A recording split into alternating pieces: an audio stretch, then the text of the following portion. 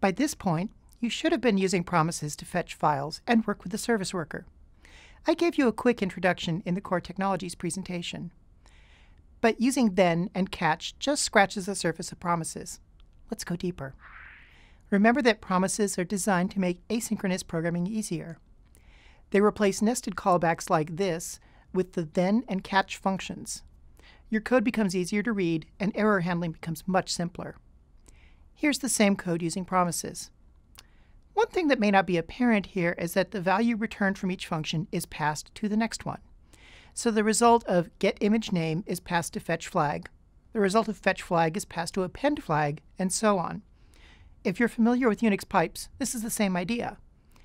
Note that you return a single value and each function accepts a single parameter. This may seem limiting, but it works well in practice. Now let's add some error handling. All of our examples so far have put the catch at the end, but you can have more than one catch. Each catch will intercept errors for the calls above it, and will continue execution with the next then. In this case, the first catch intercepts errors fetching the image name and substitutes an alternate name, possibly a no-image symbol. The catch at the end intercepts any errors above it and logs the error. You might rethrow the exception to let whoever calls this code know about the error. We've been using promises generated by Fetch and the service worker, but you can create your own. Normally you would use this to wrap a callback or event-based function. Here's an example using a callback-based function. DoAsyncThing takes a callback with a result, and we want to convert it into a promise. First, create a promise object. It takes a function with two callbacks named resolve and reject. Inside the function body, call your asynchronous function, in this case DoAsyncThing. If it returns successfully, call resolve with the result of the asynchronous function. If it fails, call reject with the error. This might seem like a lot of work just to wrap up a callback, but you can handle more complex cases such as code that returns events.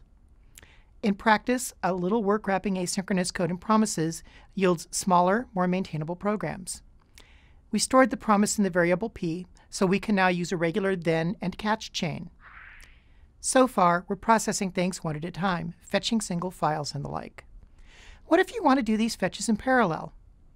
You can use promise.all to run multiple promises concurrently. Promise.all takes an array of promises and returns a single promise when they all resolve or when one of them rejects. This result will either have an array of results or the reason for the rejection. Note that even if an input promise rejects, causing promise.all to reject, the remaining promises still run and the results will be discarded. At the time of this filming, there's no way to cancel a promise, though it's under discussion. You might want to run multiple promises and take the first result to come in. Promise.race lets you do that. It also takes an array of promises and resolves or rejects with whatever promise settles first. This behavior causes an unexpected problem. Let's say you have two promises, a slow one that resolves eventually and a fast one that rejects immediately. The fast one will always win. That's a problem because you may be taking two paths to the same resource. In that case, you really want to wait for the first promise that resolves, not just the first one that settles. This happens more often than you think. Your service worker might want to try both the network and the cache at the same time. But if this isn't in the cache, or if the network is down, the race will fail even though the other location might have the resource. The only answer here is to write your own race function if you don't like the current behavior. Jake Archibald's offline cookbook includes a replacement race function in 10 lines of code, including comments. Now it's your turn. Go to the Promises lab. In there, you will practice wrapping calls and promises, chaining them together, and catching errors. You'll also get to experiment with running promises in parallel. Have fun, and good luck. One last thing. If you're an instructor, this final slide links to more information on promises. If you're a student, these links can be found in your textbook. You may want to use these while you're working on the lab.